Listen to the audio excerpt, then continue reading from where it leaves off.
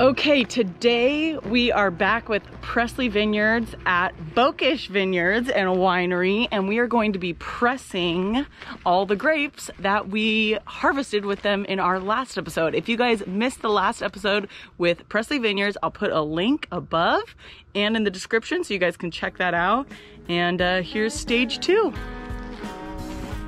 Hey everyone, and welcome back to my channel. If you're new here, I'm Tara, a farmer from Northern California, and this channel is mainly about farming, but sometimes it's not. And today we are going on a field trip.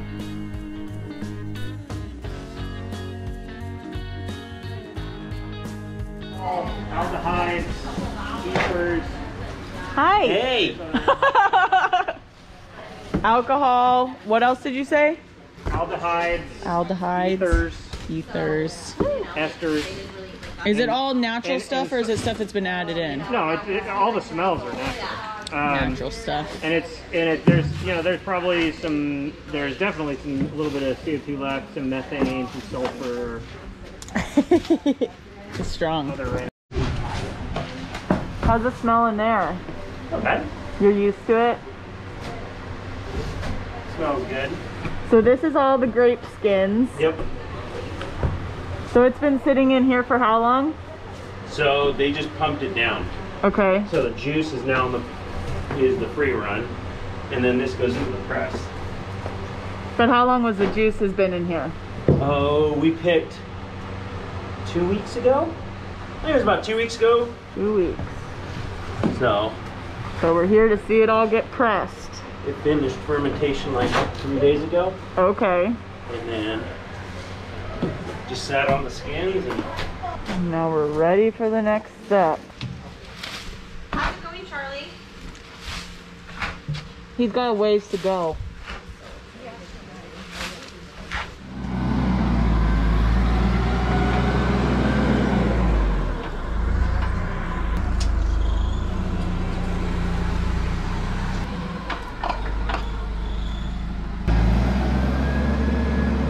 So we've got all the skins that just came out of the tank, and they're getting dumped into the press. Danger zone.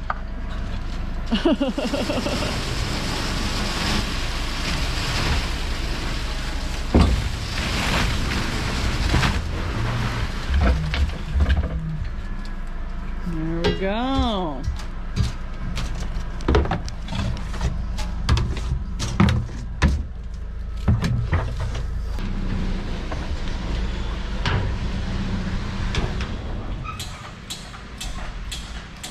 Cool, huh? we good? Great. You wanna just give me a hose and I'll hose it out, or? No, Lydia will do it after she eats lunch. Okay. But thank you. I appreciate the offer. Sound good.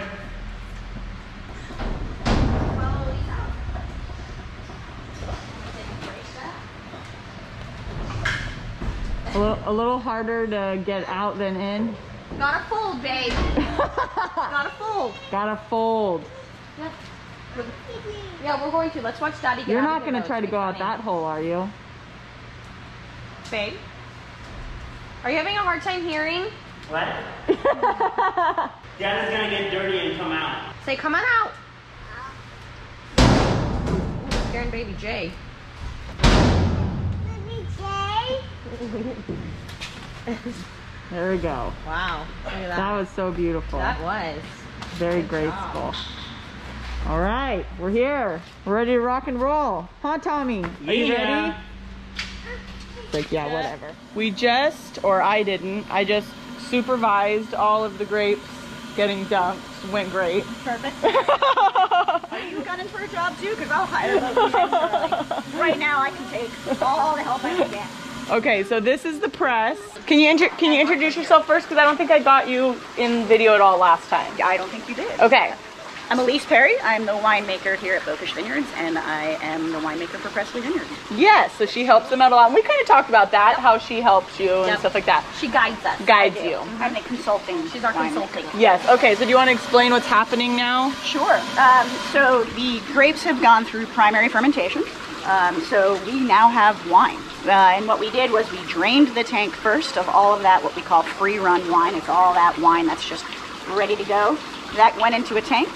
We dug out what was left of the grapes in tank, so they're pretty squished at that point. And we dump them into the press, and we're pressing out the rest of the wine that's inside of those grapes.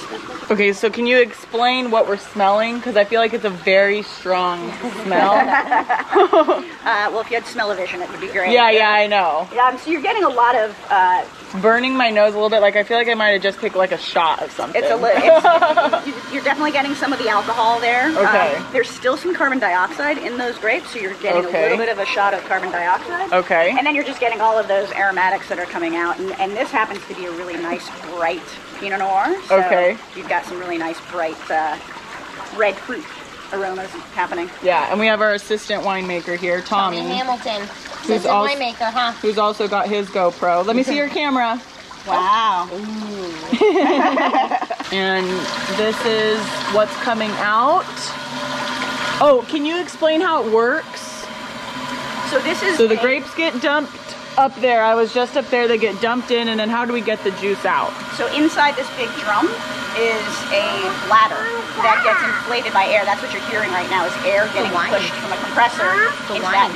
It blows it up and it squeezes those grapes against the side wall, and there's slats, and so then you get the wine coming down through those slats. So it's continuing to press, and it builds pressure over time. Okay. So you squeeze harder and harder and harder. How do you know when to cut it off? Does this start looking different? Smell, taste? So I'm constantly tasting. Okay. Throughout the entire process to decide. So you're just getting this good stuff right here. Wow. And eventually it'll taste a certain way, and that's how you'll know when it's ready. Yes. Okay.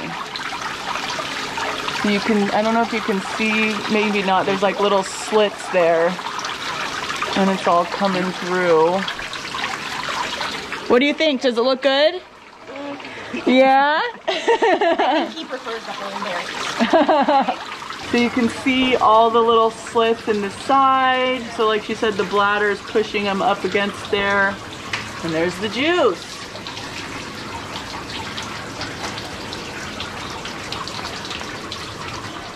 Okay, so you can see all the slits are on the top now. So it just rotated. I'm assuming the bladder is shrinking down. And I'm assuming it's gonna rotate again, and then the bladder is gonna blow up inside again. So let's see if that's what happens.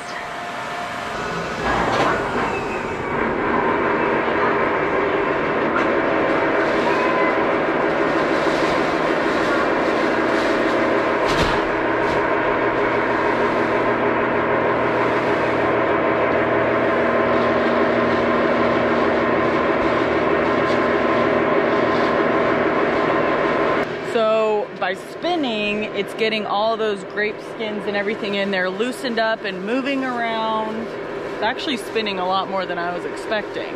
But obviously the bladder kind of smushes everything to the side. This gets it loosened up. Looks like we're going at it again.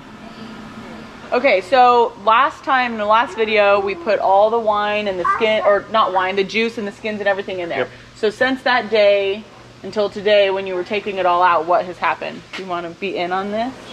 So what we have done is it sat for 3 days cold soaking. So it just sat there. Yeah, we didn't inoculate. It was sitting there just trying to get more color into the wine, right? Developing better color.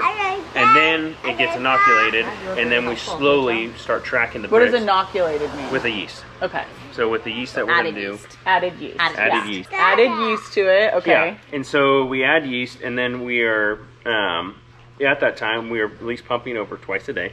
Twice a day. So call it in the morning and call it in the afternoon to kind of reintegrate. So the skins will float to the top because you're having a release of like CO2 and just a lot of gases are starting to release because it's an active fermentation. Okay.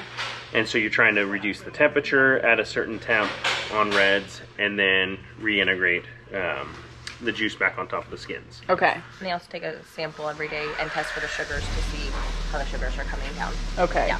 Because you're basically... Oh, right, because you guys said you go till 0. Correct. Right? Yeah, so you're testing the sugar every day. Yeah, see where it's got. Okay. Yeah, so say you start off at 24 bricks, you end up at 14% alcohol. And so what you're tracking it is how, because you want to have the wine, what they say is going dry. Okay. So no more residual sugar left. Okay. So once that goes dry, then you know you're done and fermentation's over. Yeah. Okay, and then you said it finished fermenting a couple days ago? Yes. Yeah. So is it hurting it, sitting it in, like being in there a few extra days before you press it? It's not like you got There's still enough gas that's holding it. Okay. That's fine. Okay. Okay, so we've got the press down there, and we have a hose here That's coming out of the pump. pumping, but So- from the tray that's down there, Yeah, right? so pumping out of the tray Okay. and coming up the line, Okay, and it will go right into a tank. into that tank. Yep, and it'll settle out within about 24 to 48 hours. Okay. And then from that tank, it will go into barrel. So you're settling Oh, so it's everything going to be down. in there just for a day or two? Yeah. And then from there, it's going to go into a barrel? Then you'll go down into a barrel. Okay. Okay, so their cab is in here. It has your name on it. Oh, it's beautiful. So there we go. Pressley Vineyards 2019 cab. So that's from last year. So we're in the barrel room, which is always like so cool to me. All the barrels. So Wow. you can see we have our rosé is here. Okay, so the rosé's in metal. Yes. Stainless steel. Stainless steel. Yes. Is there a reason for that? Or is it just The flavor profile that we like. the flavor Yeah. profile? Mhm. Okay. It creates a cleaner, crisper white wine. Yeah, as Well, opposed to a an oak style like Chardonnay. Okay. This creates a nice crisp. Come here, dude. wine. Come look what we're looking at over here. Come on. What have you got? What have you got there? Grapes. Grapes. How long does the rosé stay in? We'll bottle in January. And when did it go in there though? It went in there in Beginning of August. Yeah, so Okay. 8 months or so. It's pretty quick. Yeah. And then the cab was 2019, so Right. that's how long does that stay in barrel? So it's kind of up to Charlie and I on what we want it to, like how it's tasty. Right now we're talking about bottling maybe next May, but we'll make that decision once we actually continue to taste it and see if it's got to the place where we want it to be at. It'll probably be about that 16 to 18 month mark by the Okay. time we get to it. Like what our red just went through is in tank it did primary fermentation. Same with the white, you press it, get off the skin, and you go through primary fermentation here, and then whites are done. Okay. So once it goes in the red up to that tank, it will sit and settle, and then it goes into barrel where it gets inoculated for malolactic fermentation. Okay. Okay. And then there, so that's its secondary fermentation, and then after that, it's done. Then it Okay. sits and ages in barrel, and then once it gets enough age time and oak integration, then you decide when do you need to bottle it, and then from there, it will bottle age for so many more months. Okay. So what's gonna be the next thing you bottle? Like the soonest thing? Is So it we'll gonna be do, the rosé The and rosé. on our Albarino bottle in January. in January, Yes. and that will be the mobile bottling that hopefully I can Yep. come to. Yeah. Cool. Yeah. That will be really cool to see. So we're going to taste the rosé now. Yep. Yes. That we were just looking at a minute ago.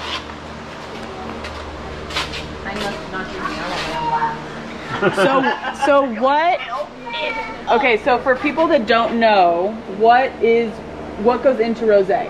Like, there's not a rosé grape, right? No. You know, like if someone knows nothing about rosé, what goes into rosé? Pinot Noir. Yeah, so this is our peanut. That's it. That's it. Pinot Noir. Occasionally, depending on how it's tasting, Elise